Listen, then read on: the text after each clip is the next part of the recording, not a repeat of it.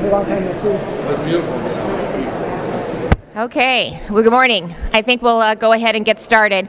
I just want to start by saying thank you to all of you for being here.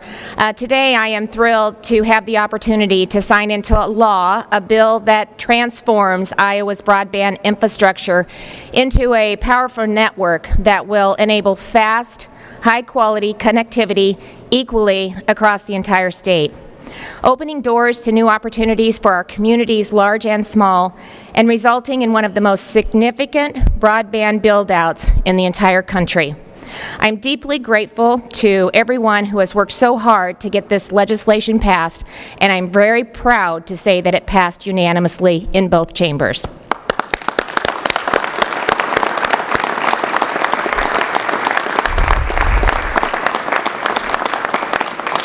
From the moment that I proposed the legislation in my condition of the state until now, everyone from legislators to service providers and others have been committed to passing the best bill possible, which is exactly what they did.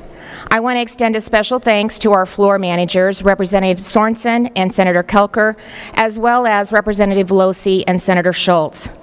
Also, a very special thank you to the providers and the associations who worked with legislators to deliver, really to help work on the opportunities that we believe that this bill will provide.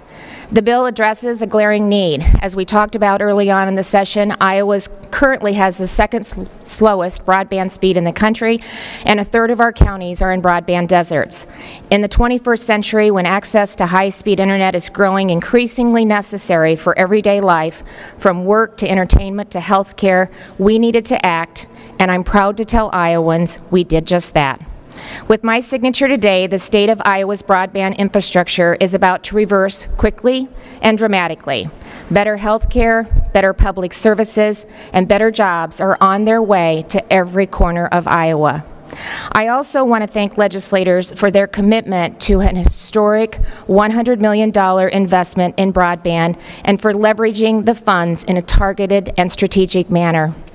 Using a tiered system, the investment will be prioritized in areas of the state where the barriers to broadband installation are at their highest and internet speeds are at their lowest. For areas of greatest need, the state will offer service providers funding of 75% for projects that increase download and upload speeds to 100 megabytes per second each. Megabits. For perspective, the least connected cities in Iowa don't even have an average internet speed of 10 megabits per second. In places where barriers prevent the installation of the infrastructure necessary to receive 100 up, 100 down, providers can take advantage of a 50% state funding to increase download speeds to 100 megabits per second, upload speeds to 20. In any case, areas of the state with the least connectivity today will soon experience a significant improvement in high-speed internet and gain access to high-tech, high-touch services that come along with it. It's difficult to overstate how transformative this legislation will be for the state. If the pandemic has made anything clear, it's that things like telework, telehealth are not going to go away anytime soon. With high-speed internet, Iowans will be able to compete effectively for the ever-expanding pool of remote work opportunities, and rural areas can attract professionals who might otherwise have relocated to different communities or different states. With high-speed internet, telehealth technology can connect rural medical professionals with the specialist in real time as they work to provide quality medical care to patients. Broadband also promises to make the streets safer, opening the possibility of deploying internet services in police cruisers, fire trucks, and ambulance. Education will benefit too, as teachers will be able to use higher speeds to complement their work in the classroom with stream material and virtual connections. Iowa will be empowered to take full advantage of 21st century technology while competing on a level playing field in a 21st century economy. And Iowans shouldn't settle for anything less. And thanks to this bill, they won't have to.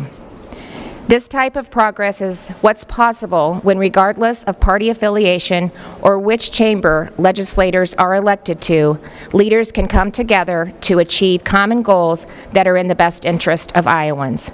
Today, I'm proud to sign the Universal Broadband Bill into law, expanding access to high-speed internet that will improve how we live, work, and learn in every single corner of our state. And with that, we'll sign the bill.